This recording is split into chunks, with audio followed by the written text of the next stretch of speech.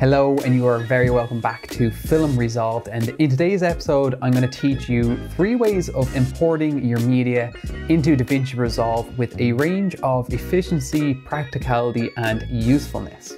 This is a totally beginner-friendly tutorial, which means we're going to be covering really basic but vital stuff in the beginning, so do check the notes below. There will be timestamps, so if you're already comfortable with certain aspects, you can of course skip ahead to the sections that you need. If you're new to Film Resolve, YouTube has informed me that I'm contractually obligated to tell you to subscribe and hit the notification bell, as well as like this video, even if you don't actually like it. So with that out of the way, let's jump into it.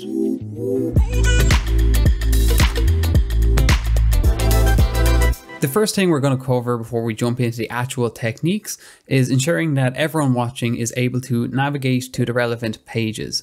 So in this video, we're going to be bouncing back and forth a little bit between the media and the edit page. So just to make sure everyone can do that, coming down onto the bottom right of, or well, bottom center of your screen, you have all your pages available to you on this panel. And simply all you have to do is click on the page you want. So if we want to go to the edit page, we'll click on that. Come back to the media page, we click on that. 2 things that might occur is 1, the page might be missing from this panel, and 2, the panel itself might be missing entirely. So let's have a look at how to fix those and then we can move on. So firstly, if a page is missing from the panel, if we come up to the top here and click on workspace and come to show page, all you have to do is just make sure that the page you want is actually enabled. So if I disable the media page and then I just switch out so that actually triggers it, you can see it's now missing. So just come up to workspace, go to show page, make sure media is enabled, and it will reappear in that panel and we can come to it. Secondly, if the panel is missing entirely, come up to workspace and make sure that show page navigation is enabled, because if that's disabled, it'll be gone entirely. Now, perhaps you actually want that gone for real estate's sake. Say you're on a laptop and you have a very small screen. You could also come up to workspace and switch page and just switch page within there, or use the keyboard shortcuts. So I can use this to go to the edit page, come back and use it to go back to the media page. So you can do that too. Me personally, I leave show page navigation on and I leave all the pages enabled. Now that we're back on the media page, let's have a brief discussion about the user interface, and I'm going to just keep this to what's relevant to this tutorial. So we have the media storage window up here, and if it's not enabled, just click on media storage and that will open it up. And rule of thumb, if it's a panel option or a window option grayed out, it's not visible, and if it's glowing white, it is visible. So that's where it'll live, on the top left. And then your media pool down here, this entire panel here is your media pool. And it's important to note that this media pool directly remaps to the media pool of the edit tab that will show up on the cut page as well, that will show up in Fusion and Fairlight. So anything that ends up in the media pool here will reflect onto the other pages, shot for shot, folder for folder, and so on. So let's actually jump into technique number 1, which is the most basic and rudimentary technique, but it's something that we always fall back on when just dragging something in real quick. And that is just the simple drag and drop. And we're doing it from a file explorer window on Windows or a Finder window on a Mac. So I'm going to drag over a window here. And basically this is the last episode I published and all its files and folders and all that. So we're in Film Resolve episode 103, editing options, which it ended up being the 7 edit commands of DaVinci Resolve is what it ended up being called. So I've got all my folders, and say if we come into video, I have piece to camera and I have my screen record and so on. So I have all my media here that I'm wanting to import. So basically all we have to do is go to any file we want to bring in and just do a simple drag and drop. And that's all there is to that. A few extra little details is you can right click over here and start adding bins. So we'll call that video. and we'll call that audio. And then we can come into video, come back to our window, drag that in there, and now it's organized into a folder for us. So you can drag that straight into a folder if you've already got that created. And if I remove that and remove our folders, and I bring in that video clip, I'll bring in our screen record video clips, and let's bring in our song. If you've just dragged and dropped a load of media in, then you want to go about organizing, you can then add your bins afterwards, come back out to master, and then you can drop the relevant clips into their relevant folders. And just note that there is actually a glitch with my screen recorder, and for some reason the original file, Resolve is recognizing it as a audio file and not a video file, so I had to convert it and then re-import it. That's why this video clip has ended up in the video folder, but anyway, that's not really important. One last thing before we move on from just a straight up drag and drop from a kind of a computer window as opposed to something within Resolve is if we are in the edit tab. So I'm just going to add a timeline and call that waffles. And you can of course drag and drop a clip directly onto the timeline and that will import, but it's important to note that it'll import into the last selected folder. So for example, let's get rid of that and get rid of it from there as well. Let's have a video and an audio folder. And say we were last working within the video folder and that's what was last selected, and I'm now dragging in my song and I add that there.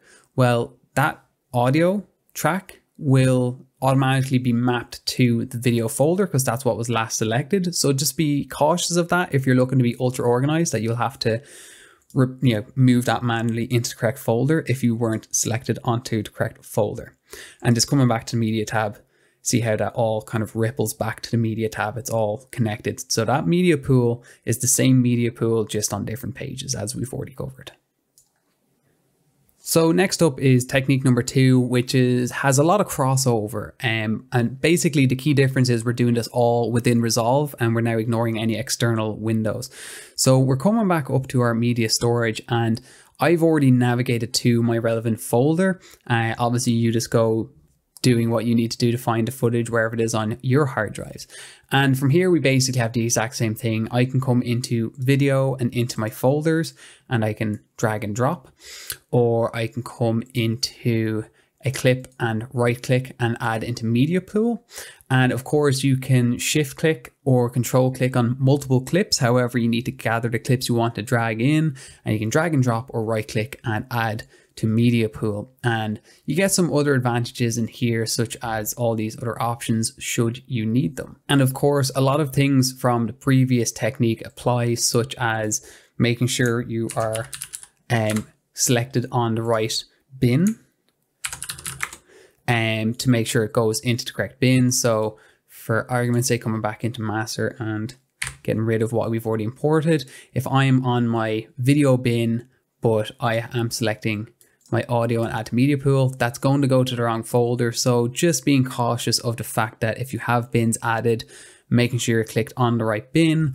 Or of course you could, if I unimport that, come into master and start bringing in everything you need real quick.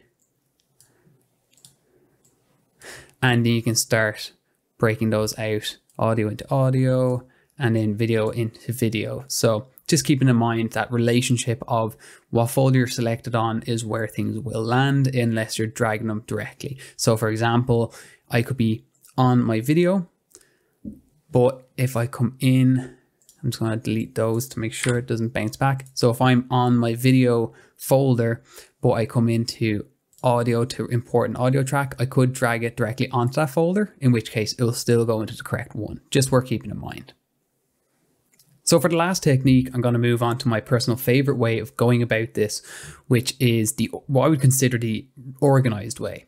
So I'm just going to bring back over this window, and you can see already that I'm quite an organized editor personally, and I have assets where they belong. I have my audio where it belongs, and I have my video where it belongs. And this could get, depending on the project, very complicated. It could be an A, B, a C, and a D cam, and within those cameras there could be A001, A002. There could be folders and folders and folders.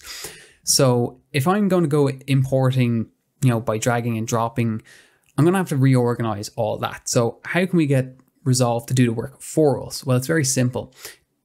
Navigate to the same folder like you have done before. And here I'm going to go and click Assets because I do want to bring that in. I'm going to Control click or Command click on a Mac, Audio.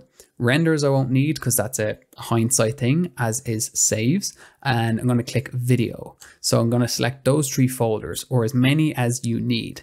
Then we're going to go right click, and we're going to come down to the 3rd option, Add folder and subfolders into Media Pool, bracket, Create bins. And that's the important part, create bins. So I'm going to select that. And as you can see, that has imported the media in the same way in terms of folder structure that I have within my hard drives. So it's already organized for me, even down to those subfolders within video. So again, if I had 4 cameras, A, B, C, D cam, and multiple cards of media within that, so A001, A002, B001, all those folders will be remapped. And that again translates across the media pool, across all of Resolve, and it keeps things super organized. And look, if more media comes in down the line, that's fine. Come into video, right click, add bin, A006 just came in, and you can import that additional footage into that folder, but you've gotten the guts of your work done and a really solid start.